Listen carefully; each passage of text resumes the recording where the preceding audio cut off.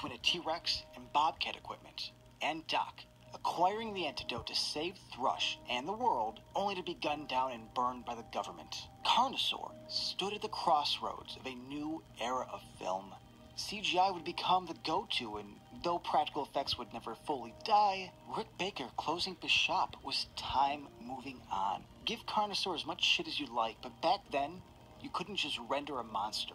You had to build it, light it, and block it. The irony is not lost on me that Roger Corman adapted to this stoner comedy type of horror sci-fi that I loathe.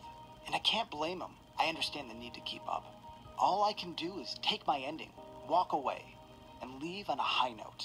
With the recent passing of Bourdain and Joe Blow turning 20 years old last month, I'm feeling a bit introspective.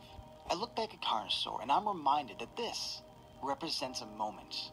When I see another lazy sci-fi release, I look back and smile.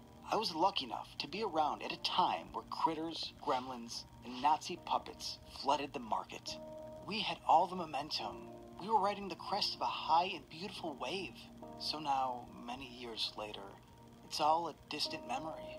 You can go up on a steep hill in Hollywood and look out. And with the right kind of eyes, you can almost see the high water mark.